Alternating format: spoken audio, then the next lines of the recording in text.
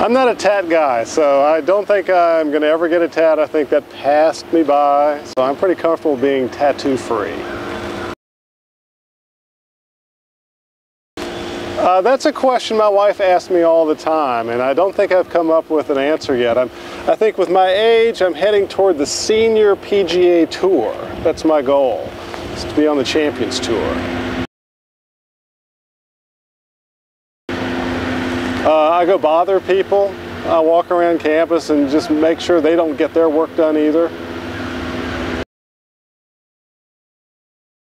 In classes, I sometimes have to represent all men. And so in some communication classes I teach, I have to talk from the male perspective, and I'm not sure that I'm the best representation of masculinity in all cases. So it's hard to always talk about, well, men do this and men do that, when in reality I may do something completely different. Mainly dead ones, because I think they're the last group of politicians that have been honorable and truthful.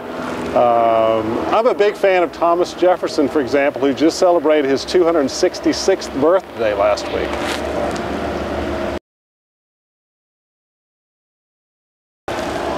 There are dirty people in it, but 99% of all the people involved in politics are hardworking people who care about citizens. So I think sometimes politicians do get a bad rap. He calls me on a regular basis. The biggest challenge is just living up to expectations. I mean, he was elected with the highest expectations of anybody since John Kennedy. And for anyone to be able to achieve those expectations would be very unrealistic.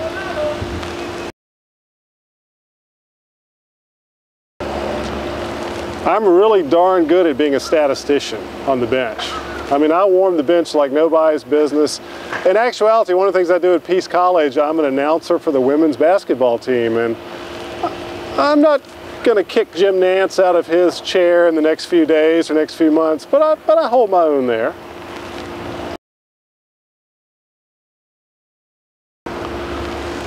I'm pretty much a full-time dad when I'm not at Peace College. I have a 5-year-old, and so I spend a lot of time with her and my wife, and we do a lot of things. I mean, I try to introduce my daughter to the things I enjoyed when I was small: sports, fine arts, history.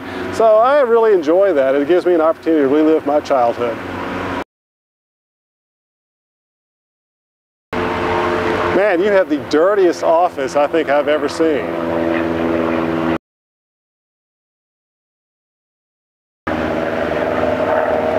When I was a kid growing up, my parents liked me to read, and so I read about sports when I was 6, 7, 8 years old. So I had a lot of sports figures that were my childhood heroes. I mean, back to Joe DiMaggio, that was probably my first one, because I read a lot of books about the old Yankee teams, and then I started reading about people like Sammy Baugh and some people that, you know, the generation growing up today wouldn't even identify with. But I started reading about sports figures and how they not only achieved in the sports world, but were successful outside the sports world. And so I try to teach my students a little bit about that too.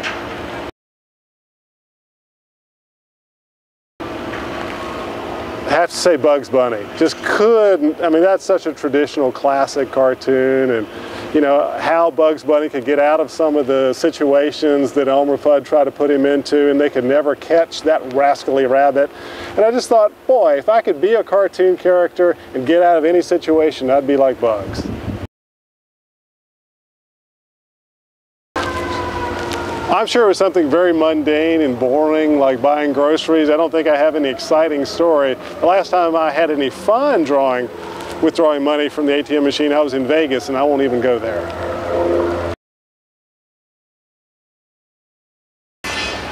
I'm probably the person who has been the most disciplined person to ever go to Vegas. My wife and I went out there last year for the first time.